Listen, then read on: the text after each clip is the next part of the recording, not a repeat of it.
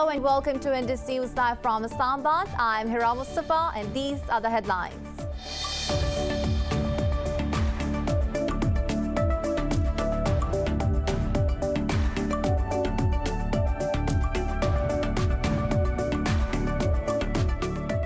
US President Joe Biden has set out to undo key policies of his predecessor Donald Trump on his first day in the Oval Office. Biden signed 15 executive orders that included ending the ban on entries from Muslim countries. The orders include Washington's return to the Paris Climate Accord and reversing the process of leaving World Health Organization. They also strengthened the fight against COVID-19 pandemic that has claimed over 400,000 lives in the US alone.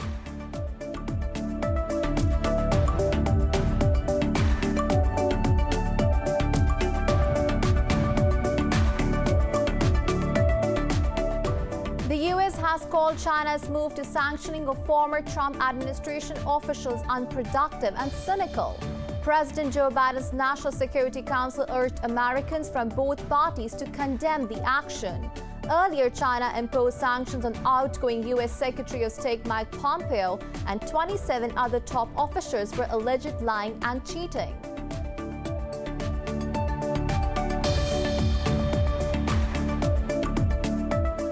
A complete shutdown is being observed in Indian-occupied Jammu and Kashmir's capital Srinagar to mark the 31st anniversary of Gorkhadal massacre.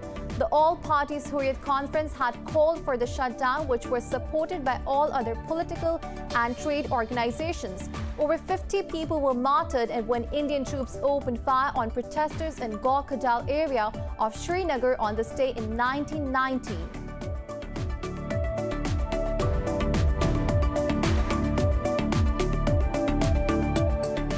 Turkey says Greek expansion in the Ionian Sea does not affect Ankara's claim over the Aegean Sea. The Turkish Foreign Ministry says Ankara has vital rights and interests in the semi-enclosed area. Earlier, the Greek parliament approved legislation to extend the country's territorial waters along its western coastline.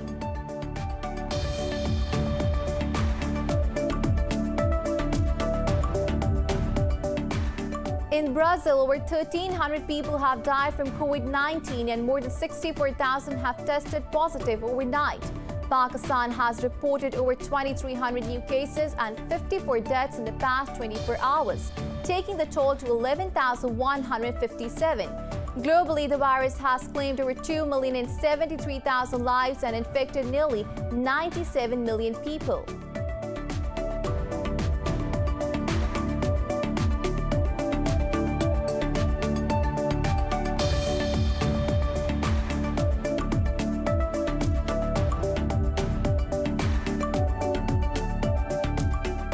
And in football, Juventus beat Napoli 2-0 to lift the Italian Super Cup for the 9th time. Cristiano Ronaldo netted his 760th career goal, followed by substitute Alvaro Morata, sealing the win for his side.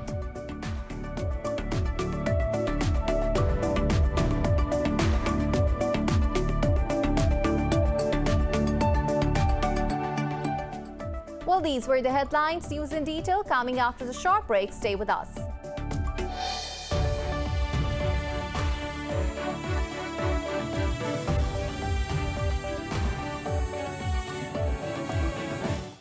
Welcome back. Now the news in detail. U.S. President Joe Biden has set out to undo key policies of his predecessor Donald Trump on his very first day in the Oval Office.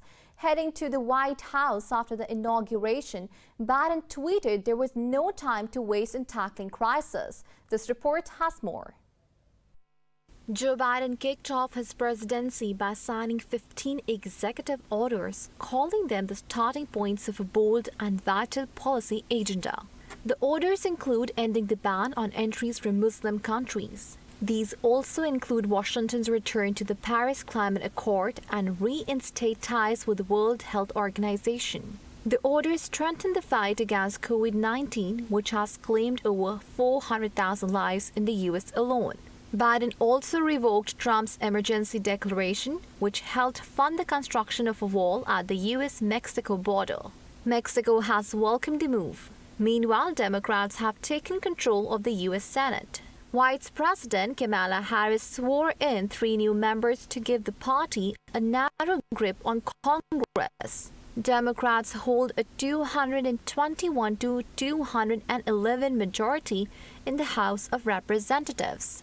Do you solemnly swear that you will support and defend the Constitution of the United States against all enemies, foreign and domestic, that you will bear true faith and allegiance to the same, that you take this obligation freely, without any mental reservation or purpose of evasion, and that you will well and faithfully discharge the duties of the office on which you are about to enter, so help you God.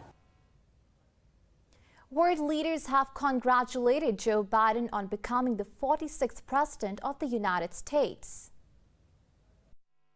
In a tweet, Pakistan's Prime Minister Imran Khan said he looks forward to working with the new U.S. administration to bolster bilateral ties.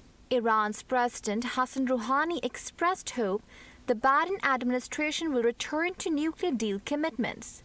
Britain's Prime Minister Boris Johnson says he looks forward to working with Biden to strengthen the partnership between the two states. EU Commission President Ursula von der Leyen says the bloc is ready to reconnect with an old and trusted partner. NATO says it hopes to boost transatlantic ties under Biden, while a Kremlin spokesperson said Russia will see good relations with the United States. The U.S. has called China's move to sanctioning of former Trump officials unproductive and cynical. A spokesperson for President Joe Biden's National Security Council urged Americans from both parties to condemn the action. Emily Holmes said imposing these curbs on Inauguration Day is seemingly an attempt to play to partisan divides. Earlier, China imposed sanctions on outgoing U.S. Secretary of State Mike Pompeo and 27 other top officials. Beijing accused him of lying and cheating and said Pompeo and the others planned, promoted and executed moves that interfered in its internal affairs. A complete shutdown is being observed in Indian-occupied Jammu and Kashmir's capital Srinagar to mark the 31st anniversary of Gorkhadal massacre. The all-parties Hurriyat Conference had called for the shutdown, which was supported by all other political and trade organizations. Over 50 people were martyred when Indian troops opened fire on protesters in Gorkhadal area of Srinagar on this day in 1990. Meanwhile, India has deployed additional troops en route to Srinagar and all other district headquarters in the valley. The Pakistan Army has successfully conducted the flight test of Shaheen-3 surface-to-surface ballistic missile, having a range of 2,750 kilometers. In a tweet, the military's media wing said the test was aimed at revalidating design and tech parameters of the weapon system. Speaking on the occasion, Chairman Joint Chief of Staff Committee General Alib Raza said Pakistan wants peaceful coexistence in the region but will deter any aggression against its sovereignty. President Dr. Arif Alvi and Prime Minister Imran Khan congratulated scientists and engineers over the successful flight test of the ballistic missile. In Pakistan, COVID-19 has claimed 54 more lives overnight. This pushes the death toll to 11,103. The Health Ministry says 2,363 new cases were detected in the past 24 hours. The number of cases has risen to over 524,000, while over 478,000 have recovered. Currently, there are more than 35,000 active coronavirus infections in the country. Special Assistant to the Prime Minister, Dr. Faisal Sultan, said the government aims to procure at least 1 million doses of vaccines by March. He said the government ultimately aimed to inoculate 70% of the population against the virus. In Brazil, over 1,300 people have died from COVID-19 and more than 64,000 have tested positive overnight. Globally, the virus has claimed over 2,073,000 lives and infected nearly 97 million people. While mass vaccination campaigns have started in certain countries, the pandemic continues to ravage the world. The death toll in the U.S. has surged past 406,000 with nearly 24.5 million cases. China is set to impose strict COVID testing requirements during the Lunar New Year holiday season, when tens of millions of people are expected to travel. The country reported 144 new cases, marking the highest number of daily infections since March 2020. In France, the health ministry has reported over 300 deaths and nearly 27,000 new confirmed cases. Health officials have expressed alarm after a study showed the UK's third lockdown is failing to curb the spread of the virus. Meanwhile, Dubai's authorities have ordered hospitals to cancel non-essential surgery for the next month after a surge in cases. In Zimbabwe, the government has ordered work from home for civil servants, following the deaths of 2 cabinet ministers. But Australia has called for a special travel bubble with Pacific Island nations after the 4th day of zero infections. Turkey says Greek expansion in the Ionian Sea does not affect Ankara's claim over the Aegean Sea. Talking to the media, Foreign Ministry spokesperson Hami Aksoy said Turkey has vital rights and interests in the semi-enclosed area. He underlined that Turkey's position on the matter remains unchanged. Earlier, the Greek parliament approved legislation to extend the country's territorial waters along its western coastline from 6 to 12 nautical miles. This comes ahead of the resumption of exploratory talks between Athens and Ankara over contested maritime claims in the Aegean Sea. Saudi Arabia, the world's biggest oil exporter, beats Russia to keep its ranking as China's top crude supplier in 2020. Chinese government data shows the country's oil demand remained strong last year despite the COVID-19 crisis. Chinese imports surged 7.3% to a record 10.85 million barrels per day. Last year's Saudi shipments to China rose nearly 2% from a year earlier to about 1.69 million barrels per day. Russia stood second with shipments of 1.67 million barrels per day. Pakistan's Army Chief General Qamar Javed Bajwa has visited the Sialkot garrison. He was briefed on the situation along the working boundary. According to the military's media wing, the Army Chief interacted with garrison officers and soldiers. He appreciated their professionalism and devotion to defending the country from multiple threats. General Bajwa also lauded them for their high morale and indomitable spirit.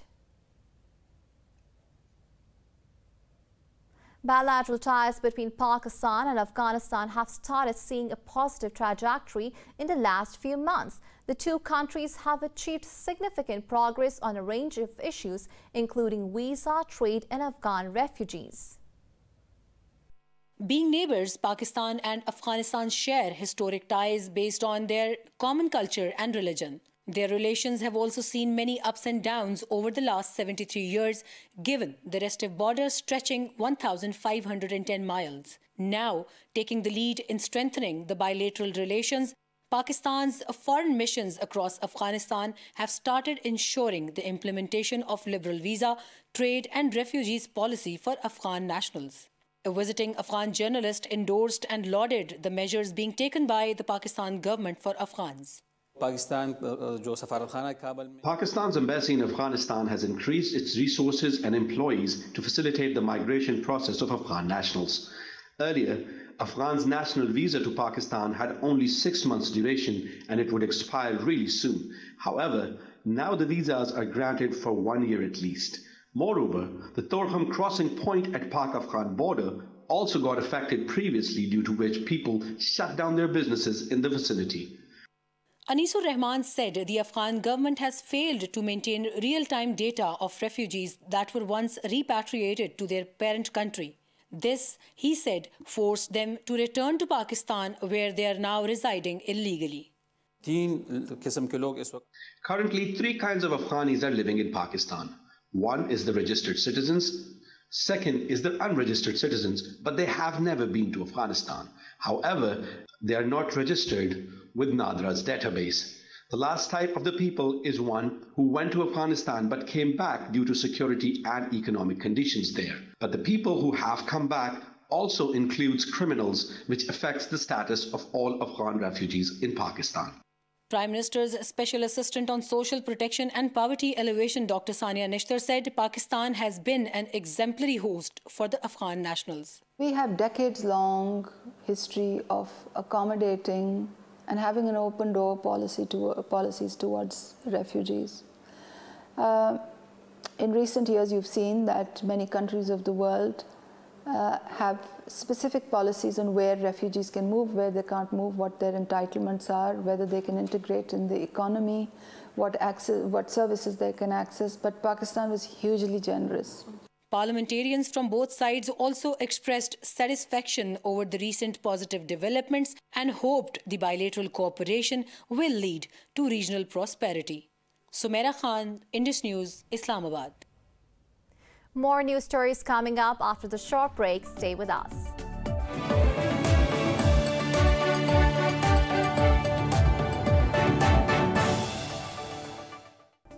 Welcome back. UN agencies say 43 migrants have drowned off the coast of Libya in a shipwreck in the central Mediterranean. In a joint statement, the UN agency said the incident occurred after their boat capsized in rough seas. They said 10 survivors were rescued and brought to shore by the Libyan Coastal Security in Zouara. The agency said the survivors were mainly from Ivory Coast, Nigeria, Ghana, and the Gambia. Separately, 3 people were killed and 4 others wounded in an explosion at a naval academy in western Libya.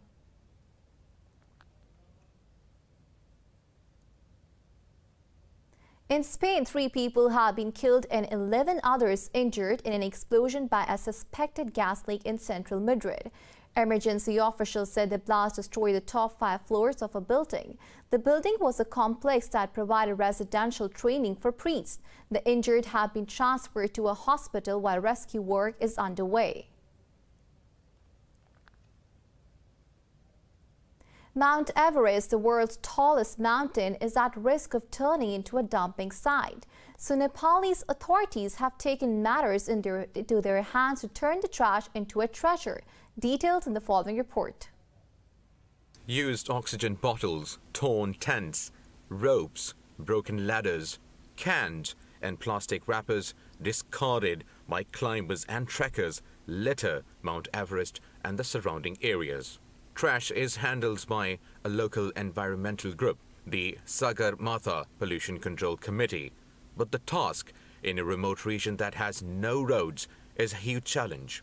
Garbage is dumped or burned in open pits, causing air and water pollution as well as contamination of the soil. Number of tourists also 50-60,000 को हाराहारीमा आउँछ annually. Around 50 to 60,000 tourists come annually. To support these tourists, there are guides and porters as well. The waste of all these people gets accumulated here. So waste management is a challenge. Trash collected from the 8,848-meter-tall peak is said to be transformed into art and displayed in a nearby gallery. This is a unique idea to collect garbage and display it in a museum. This will further increase tourism. At the same time, this will also lead to waste management and will encourage the young generation to visit the area. Sherpas said under a Carry Me Back initiative, each returning tourist and guide will be requested to take a bag containing 1 kilogram of garbage back to Lukla Airport, from where the trash will be airlifted to Kathmandu. In 2019, an estimated 80,000 trekkers, climbers and guides visited the area. Now moving on to Jordan, a family has added a different touch to the traditional sweet dish kanafe by grilling it and serving it on skewer as opposed to baking it. More about the sweet dish variant in this report.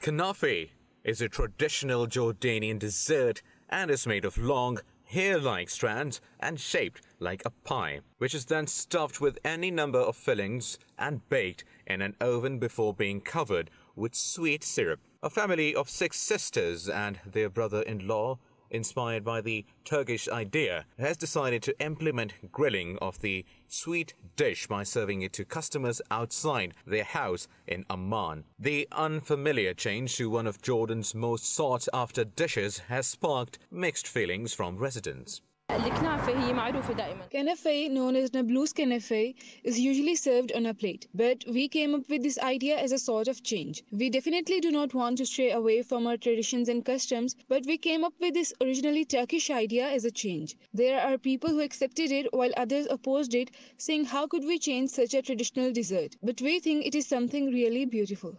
For some Jordanian customers, the variant of kanafe is delicious, whereas some people want to remain with the traditional way of baking.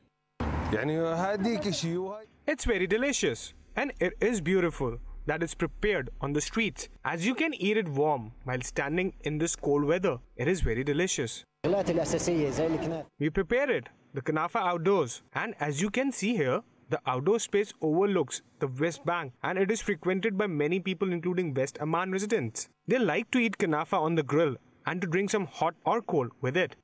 The sweet dessert remains one of the most enjoyed across the Middle East, becoming increasingly popular during special celebrations.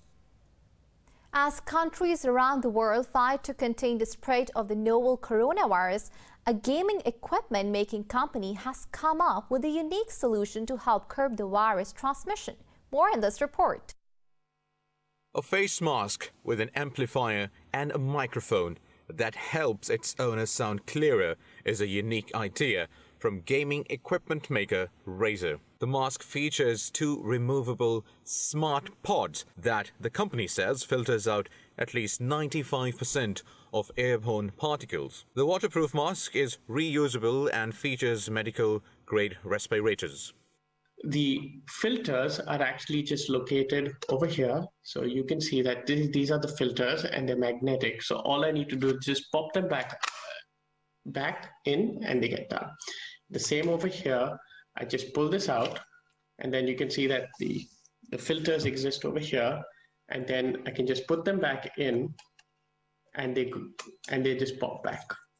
The mask can be recharged and disinfected with ultraviolet lights in a storage case that comes with the package. The clear surface is designed to reveal facial expressions, which is helped by interior lights in darker conditions. So what I'll do is I'll turn on low light technology, and when I wear my mask during low lights, you can actually see how well my mask gets illuminated. The mask, developed under Razer's Project Hazel, is still a prototype and not yet available for sale.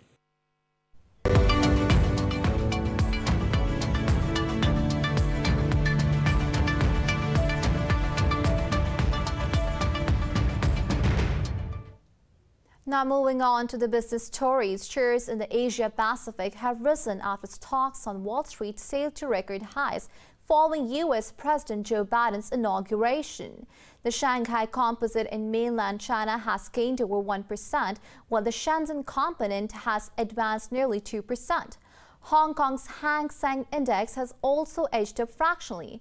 In Japan, the Nikkei 225 has added close to 1% and the Topix Index over 0.5%. South Korea's Kospi advanced more than 1%. Shares in Australia also edged higher, with the ASX 200 up almost 1%. For the latest updates, you can follow us on social media at Indus.News.